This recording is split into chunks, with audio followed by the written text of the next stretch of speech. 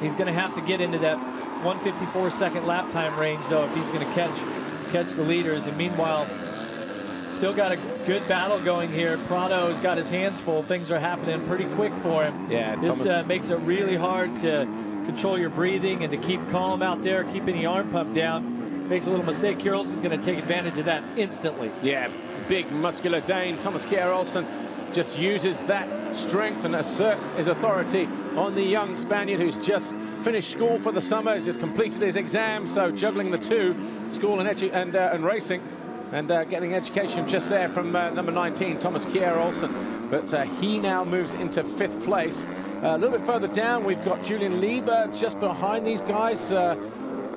So Prado 6th, Lieber 7th, Watson on the Hitachi Contract Furniture Group KTM. He's in 8th. Another good start for the young Brit. Rodriguez, what a great ride he's having in 9th. He said on our studio show on MXGP TV yesterday, which you can catch on our MXGP Facebook page, and he was saying that you know, he knows that with a good start he can make it happen. That's exactly what he's doing now. Right, here's Prado and Thomas Kier Olsen.